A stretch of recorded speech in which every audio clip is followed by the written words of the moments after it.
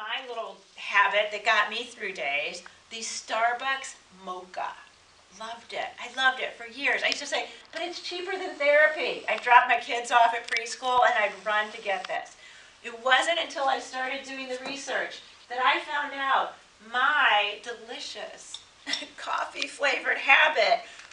With that, I was taking in 1, 2, 3, 4, 5, 6, 7, 8, 9, 10.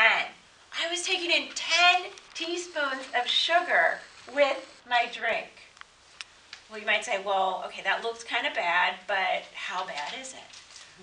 The World Health Organization has set limits for what your body can safely process each day. Your body, I don't want you to walk out here and say, oh my gosh, the wellness lady said we can't have any sugar ever. No, your body can process some sugar. That number is 25 grams. I like you to remember that as the Hershey bar test. Okay, a Hershey bar, everyone knows what it is. Anyone here not had a Hershey bar? No, it's American. Has 22 grams of sugar.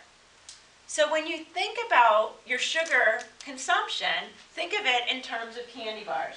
When I was drinking my coffee, I was drinking 2 candy bars of sugar, 54 grams of sugar. It hides in everything. I have this delightful little margarita glass because some of us, might think nothing about going out and having, a drink. From Houlihan's, I went on theirs because they listed all their drinks online. I was like, well, I can find out how much. A 16 ounce, a little bit bigger than this, but not their biggest. They went all the way up to 32 ounces. A 16 ounce has the equivalent of 3 candy bars. All that sugar. So it hides in everything. So that's really something that is one of our big problems. It's hiding and we don't even know it's there.